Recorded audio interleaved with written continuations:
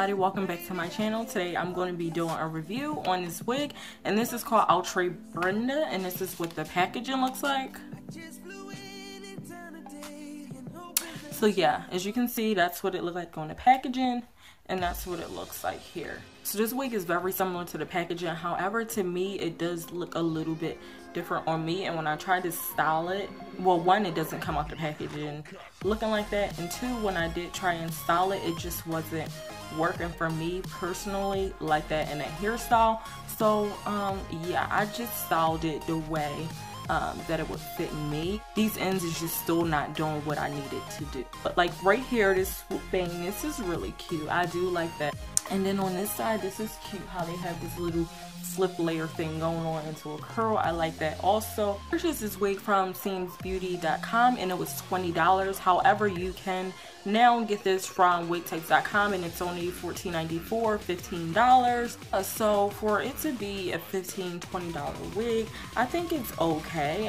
It's really cute. I want to say this is about like 12, maybe 14 inches. So it's not long at all. It can be like an everyday wig. So let me do a 360 view for you so you can see the whole wig.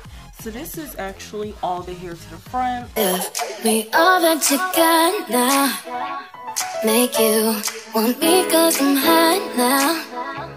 I'm gone, so faded, I'm on. It's going to be one of those units, as you can see, like when I was like moving around too much. This is going to be one of those units where you have to, you know, constantly kind of keep styling all day, because just like you can see, if it's all to the back and then you flip it back to the front, you know, it's just not going to really fall back in place how you want it. That's one of the cons about this wig, is that, you know, you'll have to probably keep styling it to your liking throughout the day. As you guys can see here, oh, maybe you can't. Okay, as I'm going through, it is shedding.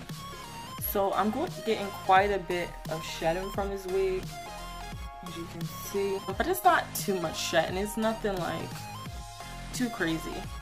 See, I went through one time again here and I got nothing. So this wig is very big hip friendly. When I first put it on, I had like plenty of room. Actually, I had to adjust this so it's like crisscrossing to put it on the tightest settings. Another problem I'm having with this wig is the skin parting here. I mean, I tried to somewhat get it together. I mean, it's not quite to my liking. I mean, of course, I don't like skin top wigs as much as I like lace fronts, but usually it works for me a little bit more.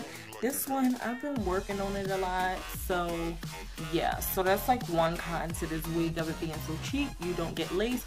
This is a skin top part. Also, when I first put this wig on, I don't know if it's my braiding pattern or not, but I did have a little hump here, and I just took my flat iron and just held it there for a little while, and it went down. I think it looks pretty good now. I don't think it looks too lumpy. I mean, it's still not laying as flat as I would personally like it, but it's laying down a lot flatter. So this has one comb like right here in the front, like one longer comb, and then it has one comb in the back, and then it has the adjustable strap. I have not mentioned this is a synthetic wig, and it is heat iron safe up to 400 degrees, so you definitely can go in if you wanted to restyle it, which I think I will be doing, especially to these ends. That's what the part looks like, because this is a deep part. But I think this is really good for people who do not like cutting lace and beginners, because there is not any lace to cut and it's not too much styling that you have to do with this unit. So I think that's everything there is to know about this wig. If you have any more questions, leave them down below. And thank you so much for watching my video to the very end, and I will see you in my next video.